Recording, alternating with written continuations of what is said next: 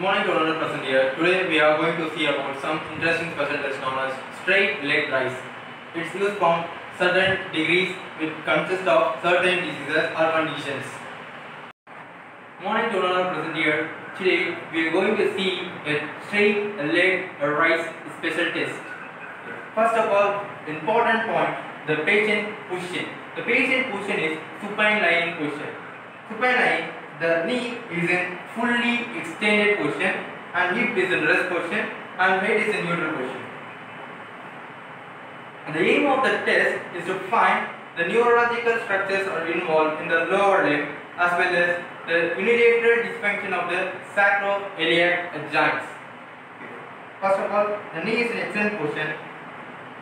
Hold the ankle with your left limb and have to lift the affected leg. We have to find some shooting pain present in this limb indicates that the 30 to 70 degrees of involvement of this degrees is any involvement of shooting pain is there. This indicates that sciatic nerve is involved.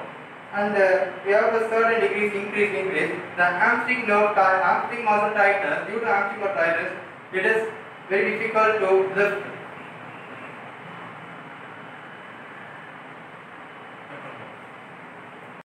Next, we are going to see some two manuals in the SLR test. The two manuals known as Bragg sign and Neary sign. In Bragg sign, I am going to perform now a Bragg sign. Bragg sign, the patient is same as a supine lying position and knee is in full extended position. And next, we hold the lower limb with your left hand. The knee is in full extension. You flex the hip joint.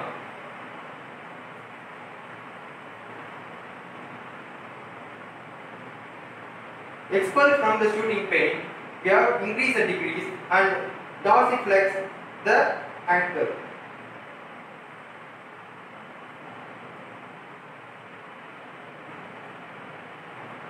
And next, now I am going to do a Neary sign. Neary sign, same as patient is in supine lying position.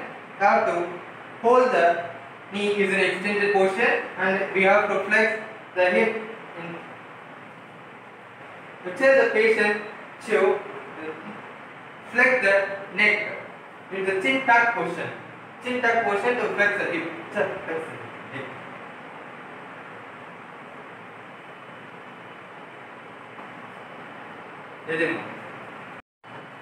Now we are to see about neural tension and mobilization of the lower quadrants of straight leg rise. It is also known as modification of straight leg rise. This technique, same as the patient is in supine lying position, we have to hold the knee is in extended position, we have to flex the hip joint and place ankle the dorsiflexion with eversion, more increased tension in the tibial tract. In this, the ankle dorsiflexion with inversion places tension in the sural nerve, and the ankle plantar flexion with inversion takes tension in the common peroneal nerve.